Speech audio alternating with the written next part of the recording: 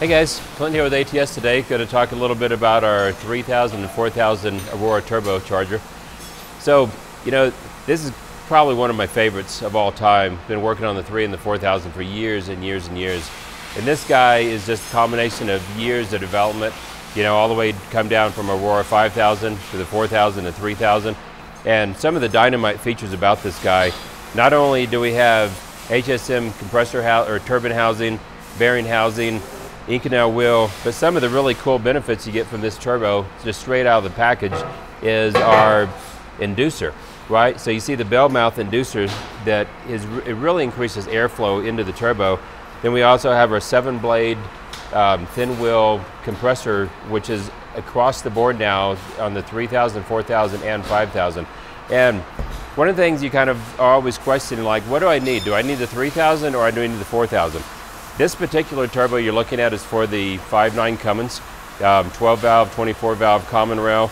This particular build is for your common rail with direct drop-in replacement. But not only is it a 100% drop-in replacement, but you have the choice of either a 59 millimeter inducer or a 60 millimeter inducer. And you might be saying, well, you're saying Greek to me. I mean, why don't you tell me what it is? Basically, bottom line is the 3000 is designed for a direct drop-in replacement for your 5.9, for the towing guys, over-the-road guys, street trucks, something, you know, that is mildly modified, you know, a tuner, injectors, exhaust, that kind of stuff. And then if you get into like really big power levels, then you can move into the Aurora 4000.